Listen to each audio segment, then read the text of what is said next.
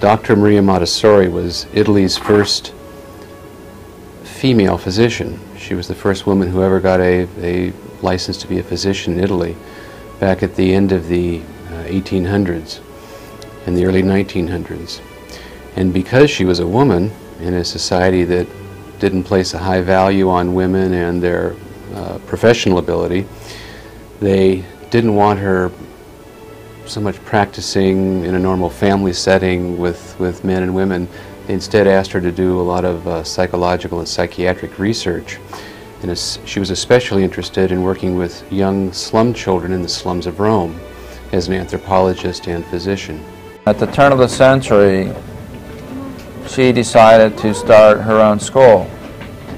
And she was observing children at a hospital in Rome, Italy, and from her observations she decided to start her own school by using a method in which the children can use their hands. Dr. Maria Montessori started this method of education in the year 1950s, and then she went around the world training teachers to carry on with her method. And she discovered that if she could have the children go at their own pace and use materials that they could move with their hands, that they were able to learn much more and they were able to quiet down, their minds would settle. And some of these slum children who she first worked with became tested higher on test scores than some of the more advanced students. She did a lot of work with mentally retarded children and all. Her schools, or the centers that she founded, became a big sensation in Italy. There was a lot of world press, and she decided that she wanted to devote her life to education and to children. There's a very large difference between a Montessori school system and a traditional school. For instance, my older daughter is a 5th grade teacher in one of the local public schools, and in her 5th grade class she has 25, 30 children, but she has children developmentally from right about 2nd grade up to maybe developmentally about 8th grade. But there's only one curriculum. There's the 5th grade curriculum. And so she has to give the 5th grade curriculum lessons. The poor 2nd and 3rd grade children, the ones who are developmentally 2nd and 3rd grade, are lost. They can't keep up, and they develop feelings and thoughts about themselves, or they're not very smart, they can't keep up, they're always behind, and of course behavior problems ensue, and the lessons that are given don't correspond to their individual needs.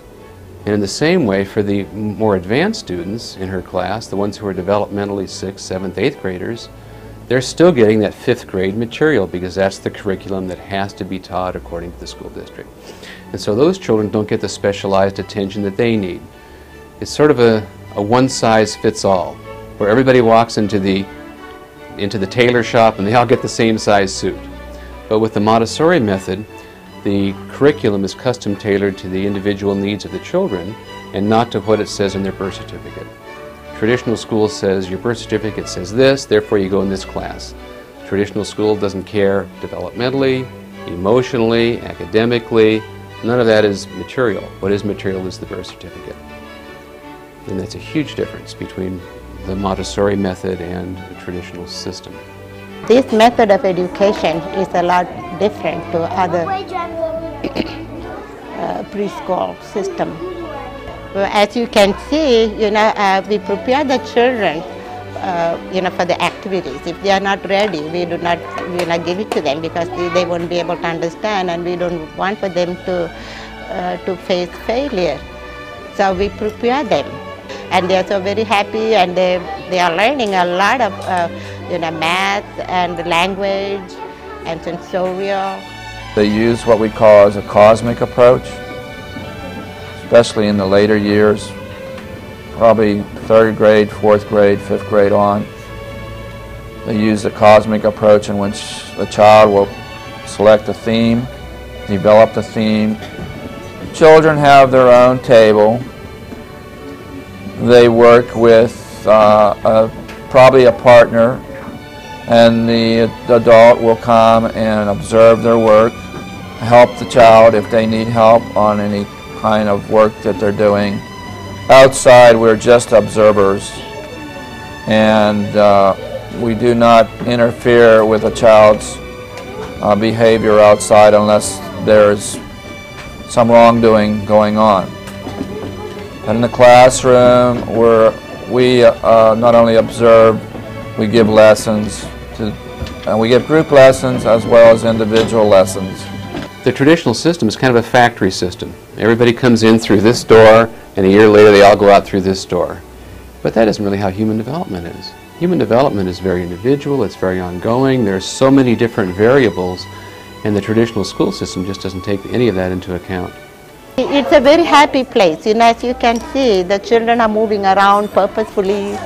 And see, for example, here I'm talking to you, right? And right next to me, just a few inches away from me, look at these children. Look at their concentration level. Look at them. They are not one bit, disturbed. There are strangers here. And then, I'm busy talking and they are busy working. You don't find this in any other, system. From inside, I would think it's the best system because you're allowing the child to work at his own pace. The children are free to move about. They're free to talk to one another, which you don't find in public school, for example. You might find that at other private schools, but they don't have the materials that we have. The teacher is free to make materials, and I make a lot of materials. I'm free to go buy materials. This program really meets my needs as well as a child because I enjoy making materials, and I like to present the materials that I make to the children. And I like also doing the art projects with the children that they probably won't be doing at another school. Like, for example, when we were studying the Egyptians, we made a pyramid out of cardboard. So we do a lot of art projects that pertain to the subject area that we're doing. The parents who bring their children here usually have a higher interest in their child's education than if they didn't have a choice. Parents make a conscious choice to bring their children here, and when you make a choice, you're more engaged in the outcome than if it's just something that's given to you. If you get to order off a menu, you have more interest than if it's just, here's a plate of food, take it. So the parents who are here have higher expectations. Usually they have high expectations for their children, and those high expectations, and we have high expectations too. So the children tend to do very well, and the parents are often much more a part of their child's education, much more cooperative than in a traditional system where there's a lot more complacency. Both my children, ages 10 and 6 years old, have been coming here since they were 3.5. The discipline that children learn here is incredible. They learn self-focus, they learn to be self-motivated, they learn to do all the work on their own.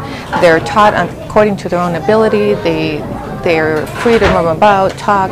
It's a great environment because the older children teach the younger children learn from the older children, and it's just an environment that is conducive to learning, and it's an environment that's conducive to them being free spirits and being themselves without being inhibited and without waiting for the teacher to give them all the materials. And as a parent, I love it here because it's a very small environment. It's about 20 children to one teacher and to an assistant, and they get full attention. As a parent, I wouldn't trade this for anything in the world. I always thought, when I first came to California and went to Disneyland, I just thought that that's the best thing for the children. Earlier when I was a Montessori teacher, I thought that Montessori method was the best thing that ever happened. Best thing that ever happened. Like one of the 7 wonders, ever happened. So I just feel, how a child goes to Disneyland and the child feels that he's in heaven, because that's child's world there, Disneyland. And so this, as you can see, this is a child's world here, a learning environment. That's honestly how I feel about Montessori. What they get out of being here is a great love of learning, overwhelming self-confidence in what they can do, They tend to be free thinkers. They tend to be children and young adults who want to know and learn and find out for themselves, not just to accept what somebody's told them. They tend to be very creative children, and they're children who other teachers later on love to get, because these children love being in school. They want to learn. They know they can learn. They're very aggressive learners, and that's a blessing for everyone.